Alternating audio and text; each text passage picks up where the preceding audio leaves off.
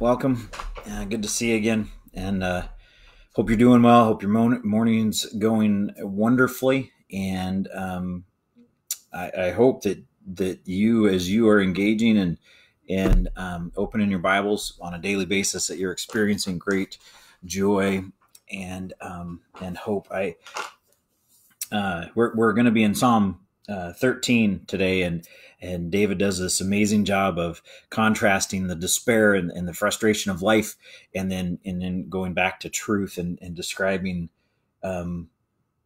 what he knows God to be, even though it's he's wrestling with the experience and feeling defeated and discouraged. So anyway, it'll be a great day, and I'm really looking forward to the beautiful weather. So I want to thank Randy. Thank you for the coffee. We're actually doing I think it was Don Francisco's vanilla coffee that he sent me. He heard me mentioning my coffee dilemmas yesterday. Not dilemmas. It's not actually true. Not a dilemma at all. It's one that I like, so I chose it. But he sent me their favorite, and I have to say, Randy, it's very, very good. I like it as well. So thank you for the coffee selection. And I really appreciate it. It is very, very good. So thank you very much. Good morning, Kay. You are right. God is good. It's good to see you guys. Hey, I put something on our Facebook as we introduced the title this morning. I don't know if you guys are up for this, but if you're willing to, if you have your iPhone handy or Facebook on there, if you're on your computer and you know how to take a screenshot and send it to me, I would love for you to add just a picture of your smile this morning. I think you can go down there in the comment section and there might be a spot where you can add a picture or do something along that line. So if somebody knows how to do that, would you do that for me this morning? I would love to see some smiling faces and just to see you guys in person. That's probably the weirdest part of all this, is that I only get to see a couple of people every week. And you see me, but I don't get to see you. And I really miss saying good morning and seeing your smiles and actually giving many of you our the traditional morning hugs that we have on Sunday morning when we see one another. So cannot wait to the day that we are celebrating and gathering together again and getting to exercise the gift that we call church and the body life of our little church in Liberty Lake Church. And I'm going to brag about us just a little bit, because it's one of the things that is such a joy for me, for Sally and I, as we have become part of this family and experience the phenomenal joy, just the life of our little church on a Sunday morning when we fill up the foyer and there's hardly any room for anybody to move around in there, and you can't hardly hear anybody because it's so loud. And it's just wonderful. And look forward specifically to greeting you and to hugging you and to saying hello and to hearing what God has been doing. So the anticipation is building for me for us to be back together, and I can't wait to have that time. Good morning, Amanda. Good to see you guys.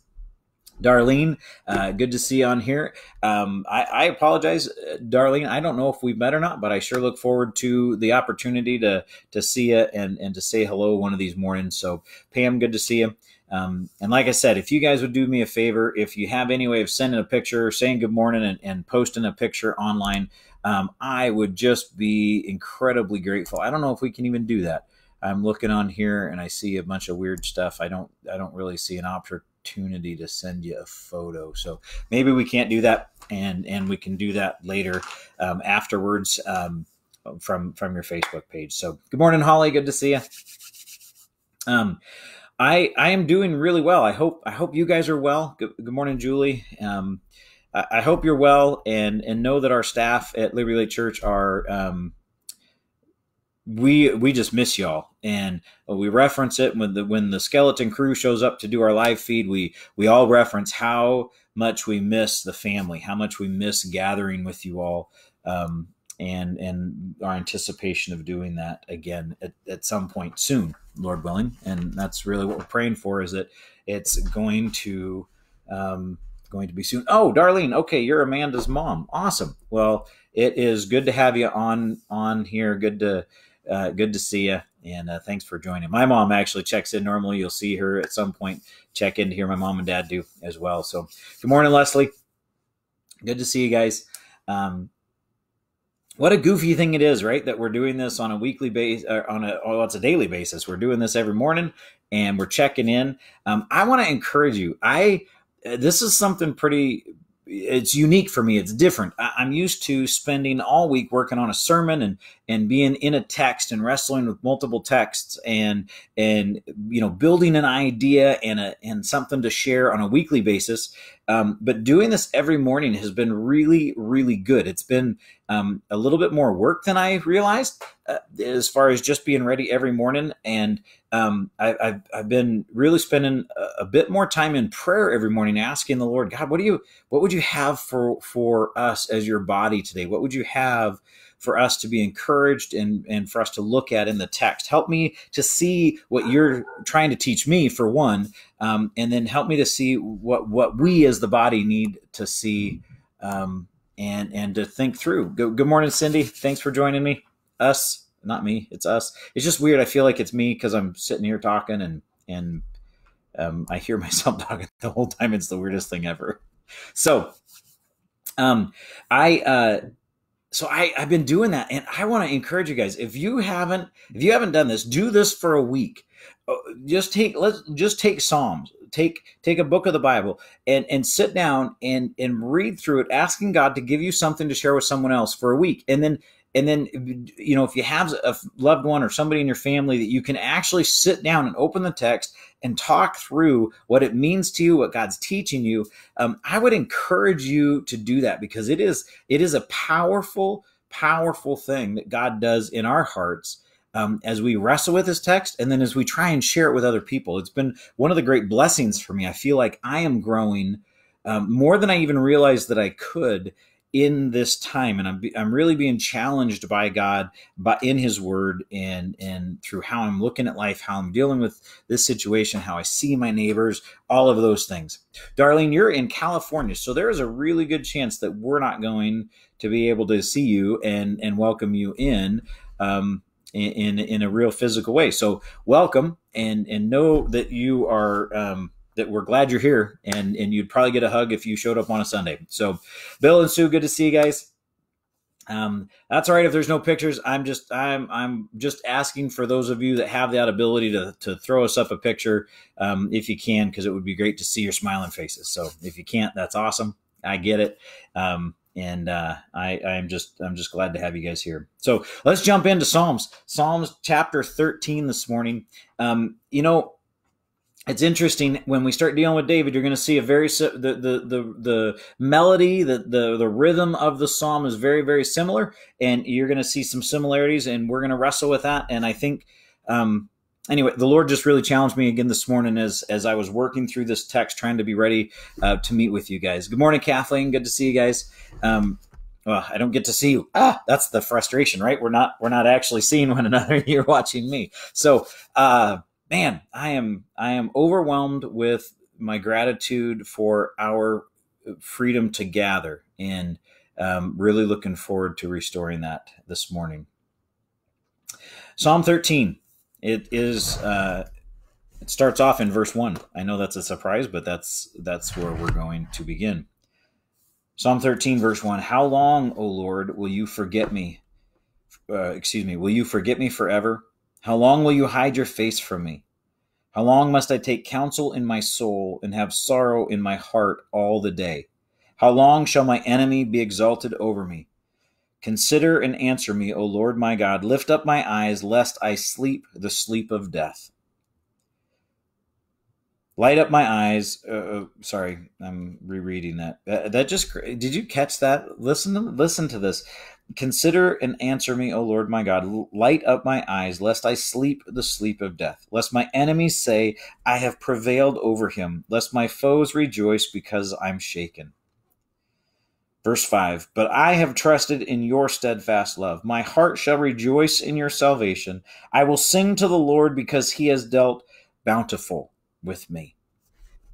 Good morning, Kathleen Peterson. Good morning, Candy Hill. Good to see you guys. Did you? I don't know if you caught that in that psalm, but one of the very first thing is you begin to read that psalm. It's amazing the despair that you hear in the wording, right? I mean, it's very seems like he's pretty discouraged, pretty frustrated, pretty exhausted with life. He says, "How long, O Lord, will you forget me forever? How long will you hide your face from me?" That's a despair cry. That's like, God, are you even there? What are you doing? How long do I have to put up with this? And I'm going to be honest with you, when I look at this stuff and I look at our current situations, even today, right now, with the passionate pursuit of sin and evil in our world, the passion, the frustration of being separated, and the struggles that we're facing. I mean, I'm engaged with different people who are talking about everything from the conspiracy side of things to the spiritual side of things, and everything in between. There's such a wide gamut of thought and people's perspectives on what's happening and how this is going to affect the church. Is this the end times? Is this the beginning of the end? Which, yes, as we've talked about, it is, because the moment God put a clock in it and said the earth and the stars and all that sets the time frame, it started the beginning of the end, and we're working our way there. But is it now? And that's really the question that we're wrestling with, and the challenges that can lead us to despair oftentimes. And David's there. And when you look at his life, when you look at what he's gone through, his father-in-law who turns against him and then pursues him to try and kill him for nearly 10 years of his life, he's running for his life. Being never sure who he can trust and who's going to turn him in. People that he knows and that are taking care of him. Saul has killed the priest that David went in and actually lied to about what he was doing, and the priest and his whole family gets taken in before Saul and killed. All of those things are happening around David, and can you imagine the kind of despair? I mean, I can't hardly even imagine what that would be like. I see what I'm in. I see the struggles that we face, and I find myself going, "Oh, woe is me," and yet it's not nearly as significant as what we see, King David and the people of Israel dealing with at times, and the disciples in the New Testament and what they dealt with, and then what Jesus dealt with in taking false accusation and dying for our sins because of his obedience to his Father. And so we see David crying out to the Lord, and there's times where that's how I feel, even about today, even about this time. I'm like, Lord, how much longer? I mean, this sounds petty, but I miss you guys. I miss some of the simplicity of our church experience that I've grown up with, that I'm used to. And what will it be like when we come back? I mean, will it be the same? Will we as the church just go back to our normal day lives where we're complacent about the freedom of gathering, where we're complacent about the beauty and the privilege of fellowship with one another, where we get back to the bitterness and the backbiting and some of the goofy stuff? Excuse me. I apologize, you guys. My sinuses are killing me, and it's got to be allergies, I'm guessing. I don't know what else it could be at this point, because I feel wonderful. But the challenge that what I'm wrestling with is, are we going to go back to being the same church that we were before this, not having been refined, not having been grown and matured, and having our focus adjusted? And that's one of my concerns as we think about this. And as we go through the psalm, the thing that I love that David does, and this is where I was really challenged today, he puts before God the struggles of his heart, what he's really feeling. And he expresses that in a very honest way. I mean, at one point, even saying, verse 3, "Consider and answer me, O Lord my God. Light up my eyes, lest I die, lest I sleep the sleep of death." God, speak to me. Tell me what you're doing. Show up. Respond now. I need to hear from you. And then I love how he ends it, how he turns the whole perspective of his cry, of his desperation, of his concern. He turns that whole thing around. And he references a couple of things, and we're going to look at those pieces real quick. In verse 5, he says, "But I have trusted in your steadfast love. My heart shall rejoice in your salvation. I will sing to the Lord, because he has dealt bountiful with me." First thing he says is that I have trusted in your steadfast love. I don't know how many of you guys have noticed, but in our movies, I don't know if you watch a lot of movies or not. I tend to watch. I like the comedy action, ones where it's kind of run and gun, and there's a little bit of romance in there, and so you got the hero who's going to do something crazy, and the person that's supposed to trust him, and there's this relationship that's built very, very quickly. It's like, almost immediately, and then you'll be in a scene where to save themselves, they have to do something crazy that the one person is like, I've got this, I know what the answer is, and the other person's scared to death, and that hero will turn to this person that's terrified of what's going to happen and say, do you trust me? And we're supposed to believe that based on this relationship that started to build, this dependency, that almost it almost like measures, or it's an evaluation of their love, and whether or not they're going to trust this person to risk their life to let them save them. And we watch that, and I watch those in the movies, and I'm like, oh, I wouldn't trust that guy. I wouldn't trust him. I don't. There's no history built. There's no relationship. There's no experience of faithfulness in that environment. And yet, when it comes to God, when it comes to whether or not we're going to trust God, we have the history. The Bible actually shows us a historical account that you can go back and again, from the historical records, the manuscripts that they've found that go back thousands of years that support what we have today, and they've been able to tie all that stuff together. There's physical historical evidence for the accuracy of Scripture. And so you can see how it's lined out, how it's been recorded, and the faithfulness of those who have recorded that. So we have the physical evidence, and I love that even in the text it says that, while we were still weak, while we were sinners, while we were enemies of God, Jesus died for us. Before we moved for him, he died. He gave his life up in advance. So when we think about trusting in the steadfast love of God, like David speaks of here, we can look at the fact that he already gave up his life. He already did the greatest act of showing love, of showing trustworthiness, is that he gave his life. He made the first step, and he did it completely. And so when David says that I trusted in your steadfast love, he's doing that from a position of relationship with God that's been built over that time, that he's watched him care for him. And so in the midst of his despair, he's going back to who he knows God to be, even though he's not feeling that right now, even though in his experience, he's saying, where are you? Why aren't you here? I don't feel like you're involved in this. And yet he goes back to who he knows God to be, and it says, but I have trusted in your steadfast love. My heart shall rejoice in your salvation. I was wrestling with this idea of rejoicing in your salvation. Hey, good morning, Mom. Good to see you.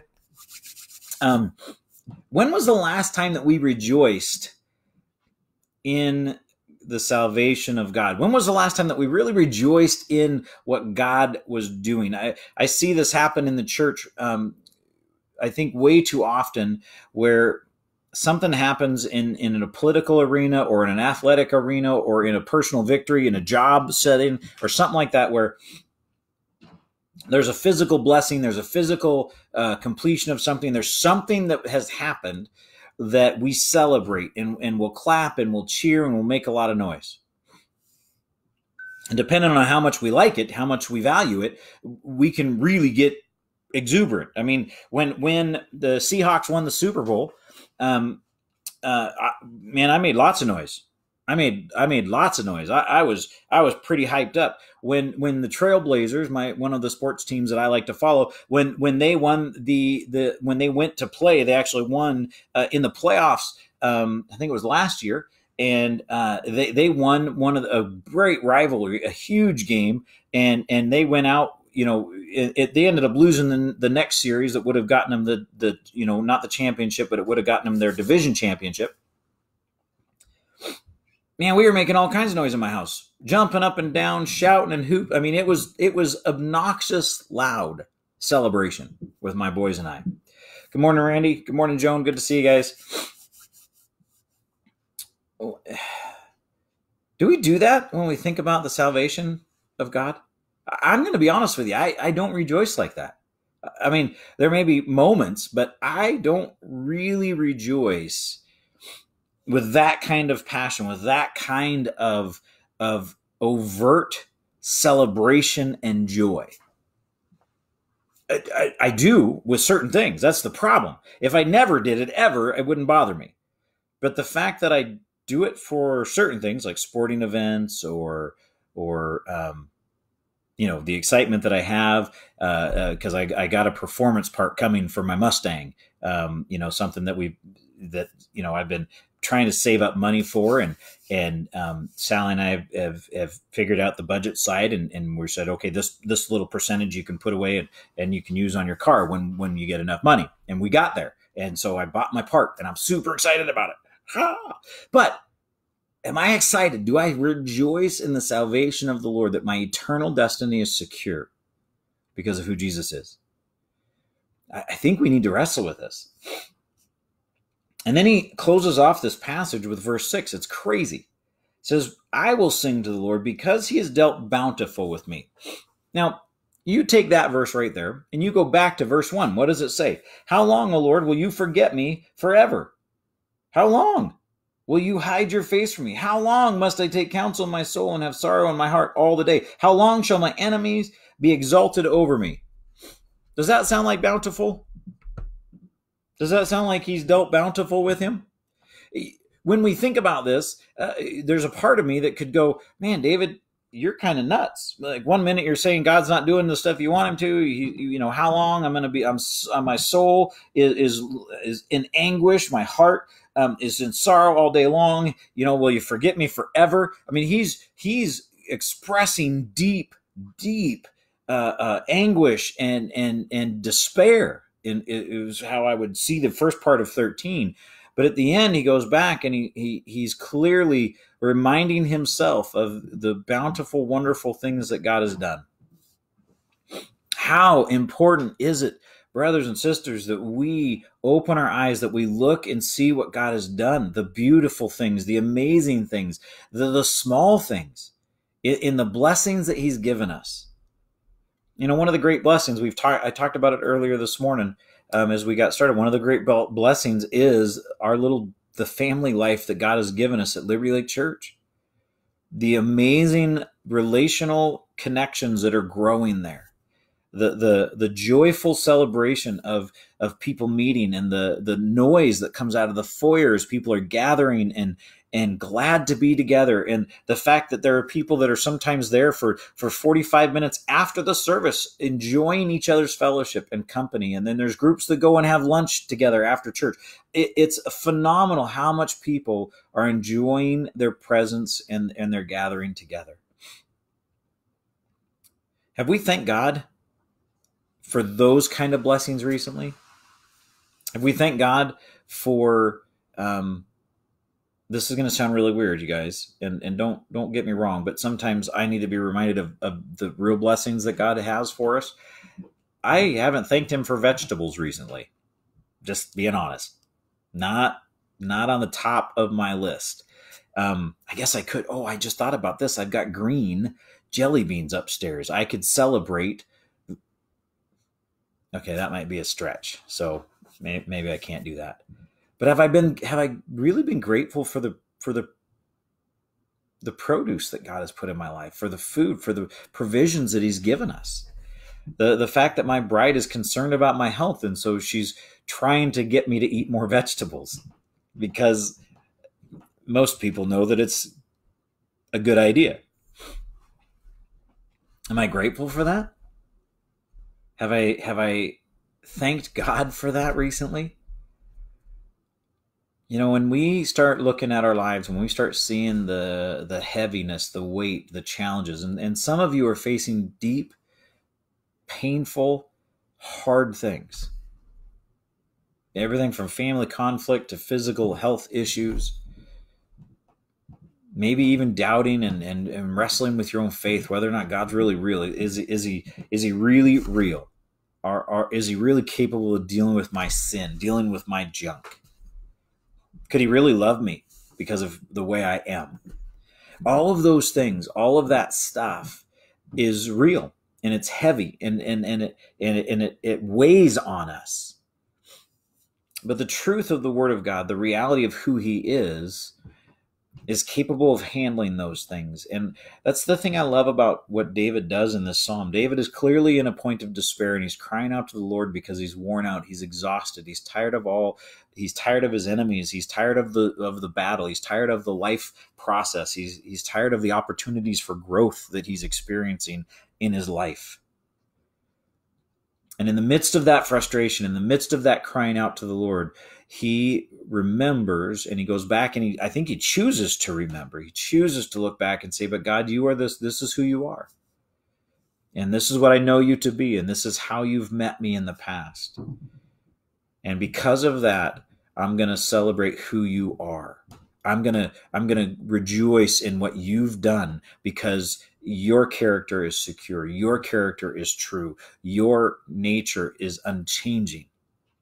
And so although my life right now may not be the way I wanted, it may not be comfortable, it may not be everything I was hoping it would be, I can trust that you're doing what's best for me for eternity's purposes. You're doing what's best for me for your kingdom purposes. And in that I can rejoice. In that I can extol your praises. In that I can sing to the Lord, because you have dealt bountifully with me. Have we seen God that way this week? If not, I want to encourage you. He is doing that. We need to open our eyes and look. We need to see him for who he is.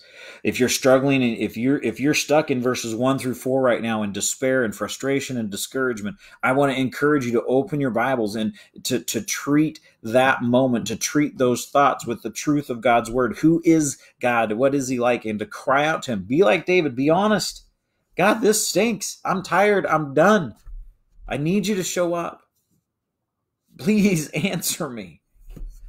Talk to me. Show me in your word what it is you're doing. Help me to see it. But be sure to return to rejoicing in who he is.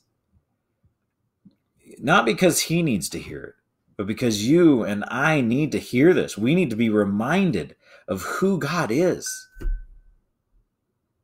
That he's faithful. That he's good. That he's sovereign. Holy, righteous, all-knowing, all-powerful, magnificent. Those are the things that we need to celebrate about who God is. Those are the things that we need to end our conversations with, so that it redirects our hearts and it encourages our souls to consider that and to put our hope in that, to put our eyes on that, so it redirects us back to him. There's nothing in this world that will ever fully satisfy us. The church, as glorious as it is, as big as God's plan is, the church will fail you, and it'll fail me from time to time, because we're humans. I will fail you. I will miss a call. I'll say something wrong. I'll be tired and worn out and not care at some point when I should have. Those things are the realities of life, because I'm human, you're human, we're going to fail one another. But the glorious truth is that that's not God. That's not God. And it's not Jesus. And when we put our hope and our trust in him, when we engage in that relationship with him, when we remind ourselves of who he is, then we have peace.